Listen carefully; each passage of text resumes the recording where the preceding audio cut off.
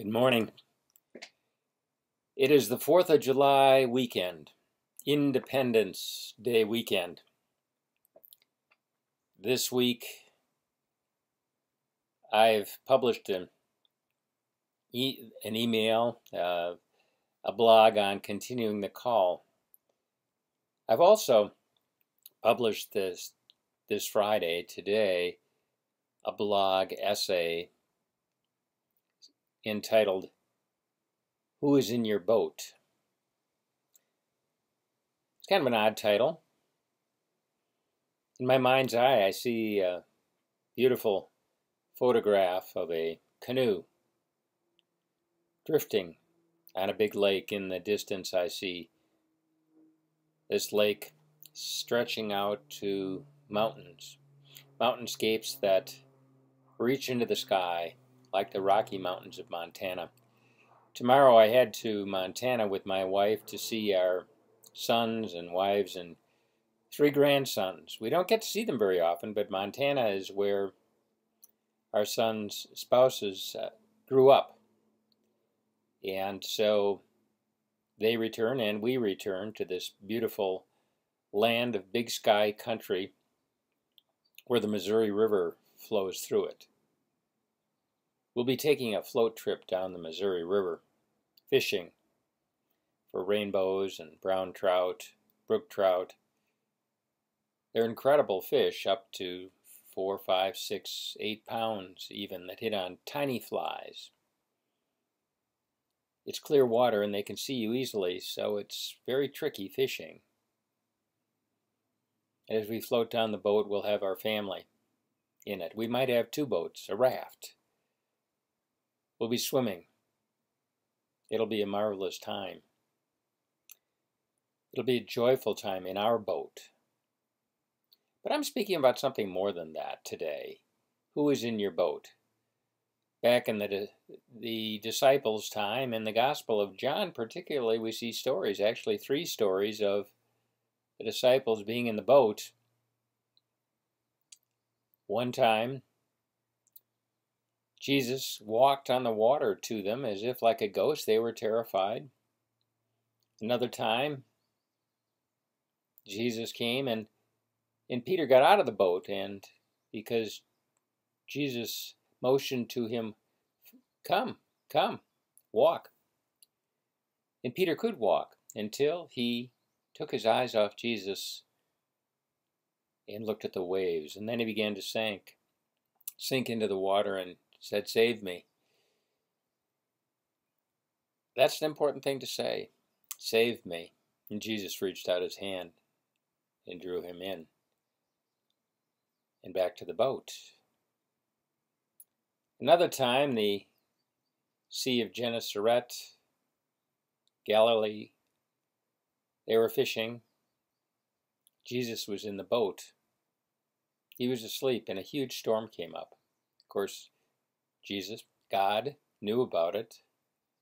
They woke him up, saying, "Don't you care that we die?"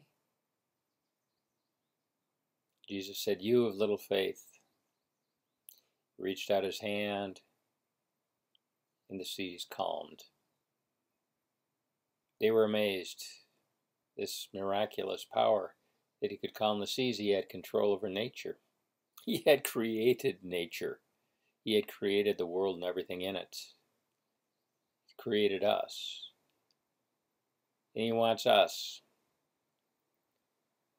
to know that he is the one who created us. He is the one who saves us from ourselves and our sin, because we are not capable of doing it. We need him. We need him in our boat. Our boat is our life. We travel in boats, but our boat is our lives. Do you have holes in your boat? I remember a rowboat we had, and the rivets would pop out or leak, and I'd tar it or epoxy it to try to keep the water from coming in, and that would work for a little while, and eventually it would leak again. We've had canvas canoes that would crack and dry and leak. We've had rubber rafts that could easily be punctured and leaked often. In fact, over time, we'd store them where mice, squirrels could get in, and of course they were destroyed. Boats. We've had bigger boats. We've had fishing boats up to 24 feet for fishing. One was called the Kingfisher. Like the Kingfisher, it went out and we caught a lot of fish. It didn't leak often except for a hole in the bottom to let out water. Sometimes water would come in through that, and we'd have to use a pump to try to get it out or get it up on shore quickly where we could let the water drain out. You hear of catastrophes at sea, and I think of the SS Edmund Fitzgerald that crashed off of Whitefish Point in an incredible storm in 1 November 1975 off Whitefish Point. All crew on hand, on deck, died, perished. That water's always cold. The waves can be over 20 feet high. Yes, nature can be brutal. Nature can be beautiful, like the flowering crab trees that are out, and this week the linden trees and their little white blossoms that have a sweet perfume that's almost too great for some. I know of 2 doctors. I don't know why doctors. They just happened to be the one that had linden trees, and they sawed them down. It was too much for them. Not for me. I can't get enough of that incredible smell that the linden trees, the basswood trees, locust trees have. Those smells. They're incredible, and many perfumes have been made from those beautiful blossoms and the oil that comes from it. But I'm talking about God, the one who created it all, the one whom you need in your boat, the one whom you need to save you, the one whom you need to reach out your hand to so that you may be saved, and reach out your heart and say, I need you because I can't do it. I am a sinful person. I confess my sin. I repent of what I've done. I want to turn around, and I need your help. I need your forgiveness. I need your grace. I need your redemption. I need your love